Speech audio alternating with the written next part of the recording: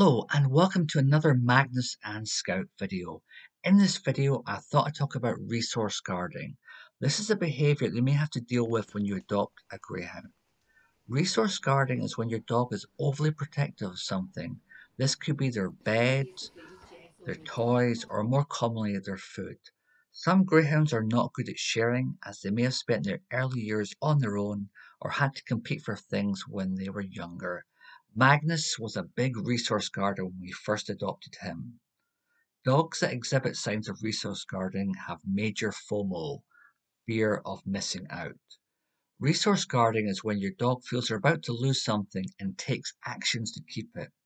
Signs of resource guarding can be subtle, like a look or a turn of a head, or more apparent signs like baring their teeth, growling, lunging, barking, biting, or even fighting. Guarding resources is a natural behavior for dogs.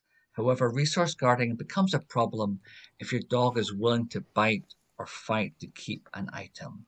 This is especially worrisome in a home with young children, elderly family members, or if the dog is not predictable in what they decide to guard. It will be your job to teach your dog that there's no need to fear things being taken away and there's no need to resource guard. And when we take things away, other things will come in their place. One important step you can take when trying to prevent resource guarding is to let your dog eat and chew in peace. If your dog guards their food bowl or their food, set up a separate area where they can eat in peace and block this off perhaps with a gate or a door during meal times so that no one can approach the dog, and that way they won't have the need to react. For Magnus, when we first got him, he would eat his breakfast in his crate by himself, and that way we get ready in the mornings without interfering with him, and he wouldn't feel threatened at all by us walking past his area because he has his own enclosed space. This is particularly important if you've got young children or elderly parents in the home who might not understand that you can't pet your dog during meal times if they have this resource guarding issue. So blocking off a separate feeding area is important and is also very, very helpful. For Magnus and Scout, we feed them separately at breakfast. So Magnus eats his breakfast in the living room, Scout in the kitchen. That way, neither interferes with the other's food when they're eating it. For meal times, they eat it together, but just for breakfast, they eat it separately.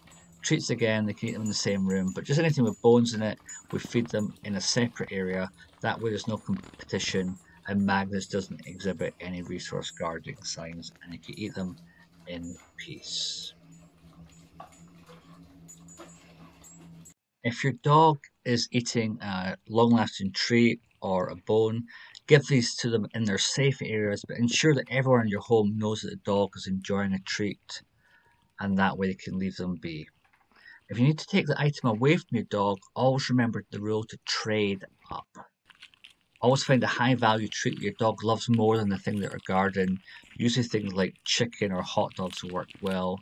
And learn the distance at which your dog begins to resource guard. Some dogs don't get possessive with their item until you're a few feet away, and then they'll get tense. Others, you'll be in the same room and they get tense. Basically throw the treats to them and then eventually throw some away from the item you need to remove.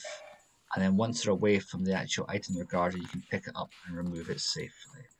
This is not a long-term fix, however, so basically working on things like leave it training is a great idea to help break them off this resource guarding behavior. Both drop it and leave it training cues are important skills for all dogs to learn, especially those that struggle with resource guarding.